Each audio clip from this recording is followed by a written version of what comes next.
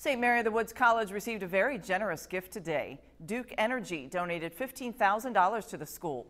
The gift will fund a new initiative called Today's Women in STEM Tomorrow, or TWIST. TWIST aims to encourage middle school girls to pursue science, technology, engineering, and mathematics careers. Officials say it's important young girls realize the sciences are a viable career option. Middle school girls are making decisions about their future this early.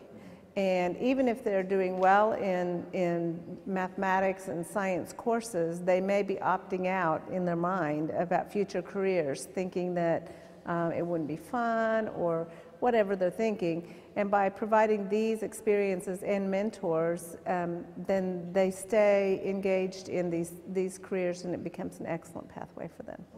Experts say middle school years is when many girls become disinterested in sciences.